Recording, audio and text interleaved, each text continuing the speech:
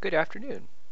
No doubt you've tried to edit your table of contents in your dissertation template only to find some weird things happening. Well, we're going to talk about the most important and the most common oddity that appears in the table of contents. When you have a table of contents, it looks like what you see here on the left.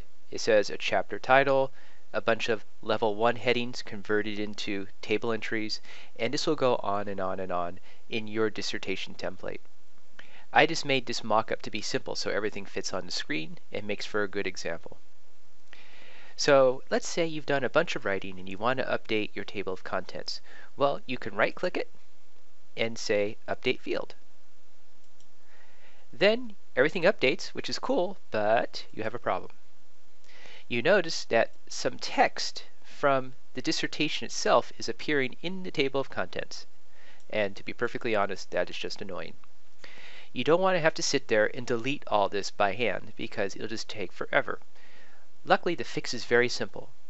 What we do is we locate the text that's appearing in the table of contents within the body of the paper.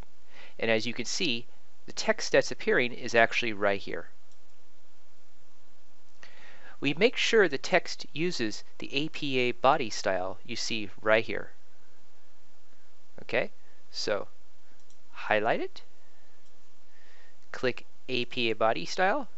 You may have to click it a couple times. And once it's done being clicked a couple times, you'll see that your paragraph is double spaced, it's indented, it looks like an APA paragraph. Then you should make sure that the heading above it is, in this case a level 1, has the correct style applied to it, the level 1 heading. Click that as well. And then go back and update your table of contents. And with a little luck, everything should turn out just right. Meanwhile, you get this little box, just say, hey, update the entire table. Woohoo, there you go. Your background of the problem appears in page 1. And it's all right here. And this text is not appearing in a TOC. And that solves that problem. Good luck.